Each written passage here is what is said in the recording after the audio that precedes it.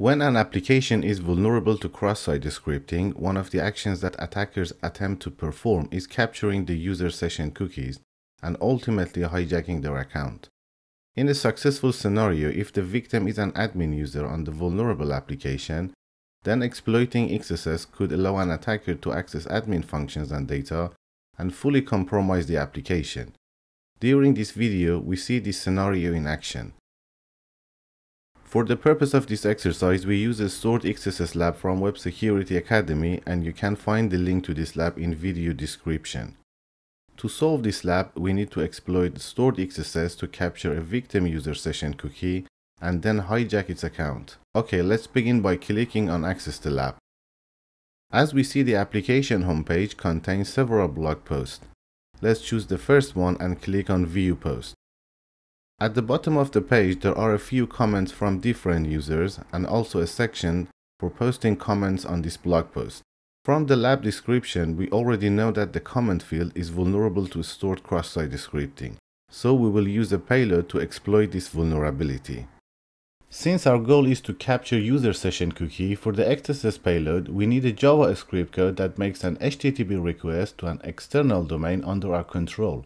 So when a user visits our comment, we can capture his cookie. JavaScript has different functions and APIs to make HTTP requests to send or receive data from a server, including XML HTTP request and fetch API. However, to keep it simple, in this lab we use an img tag.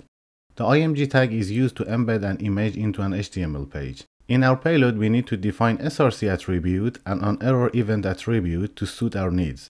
src value is URL that specifies the path to an image. On error value is a script that will be triggered if an error happens while loading the image. We use this simple img tag for the XSS payload.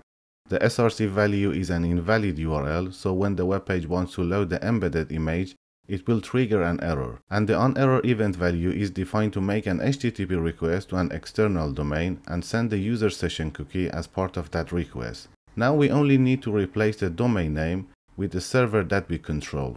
We use Burp Collaborator to generate a domain name for us. Then we use that domain name in our XSS payload. We go to Burp menu and then choose Burp Collaborator Client. When Burp opens the Collaborator Client window, it automatically generates a new payload, which is a domain name, and we use that domain name for the external server in our payload. So I click on Copy to Clipboard to copy this domain name. We leave the Collaborator window open so we can see if there is any interaction with our server. I'll go to the web browser, and in the comment field, I'll put the XSS payload and replace the domain name with the domain from Burp Collaborator. Then I fill out name, email and website and click on Post Comment. Now that our comment containing XSS payload is submitted, if any user visits the blog post, then the embedded image will make an HTTP GET request and send the user session cookie to the Burp Collaborator. Now let's check if our XSS payload was triggered by any user. We go to the Collaborator Client window and click on Poll Now to see if there is an HTTP request interaction. As we see, there are a few interactions. I choose one of the HTTP requests and then click on Request to Collaborator tab. Looking at the GET request, we see a URL parameter called session, and its value is the session cookie of the victim user, which was captured and sent to the Burp Collaborator by our XSS payload. Let's copy the session value and close Burp Collaborator window. Then we go to the web browser. Now let's see what happens when we click on My Account from the top right corner of the page. As we see, we have been redirected to the login page, indicating we don't have the permission to access this page without valid credentials. Now let's try again using the cookie that we got from Burp Collaborator. Make sure the Burp intercept is on and then click on My Account. In the HTTP request, replace current value of the session cookie with the one that we copied from Burp Collaborator and then forward the request. In the browser, we see the message that we have solved the lab, and we can also see that we have now access to the admin user account page.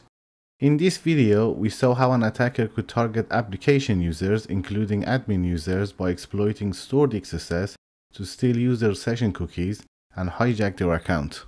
If you enjoyed watching this video, please give it a like and make sure to subscribe to the channel as I upload new videos every week.